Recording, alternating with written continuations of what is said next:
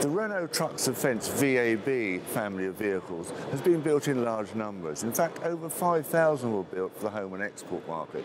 Of these, just under 4,000 were built for the French Army.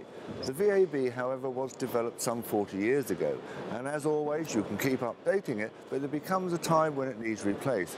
Against that background, Renault Trucks Defence have invested their own money in developing this one. This is the latest VAB Mark III, and following trials with 5 prototype vehicles, the company has been awarded at least 2 export contracts.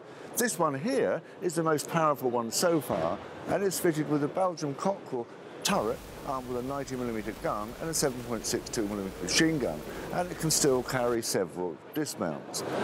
Also, you can see the extra armour on the side, and if we now move over to the other one on the left here, this one is being shown for the very first time at Eurosatory as well, and this is the amphibious one.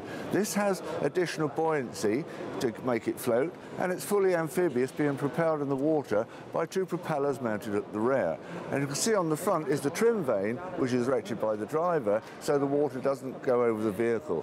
The particular vehicle is also armed with a 50 cal remote-controlled machine gun, which you can see on top.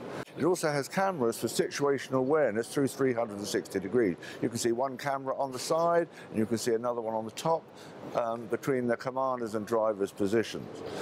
The gross vehicle weight of this does depend on the weapon system, but it is typically around about 20 tons. But payload, in the APC version, it can carry commander and driver plus up to 10 dismounts. If used in the infantry fighting vehicle configuration with a heavier turret, with a 25mm or a 30mm turret, that number is reduced to about 7 people.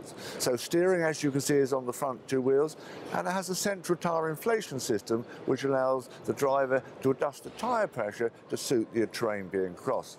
So Renault Trucks Defence see this having a significant export market because many countries around the world use the VAB.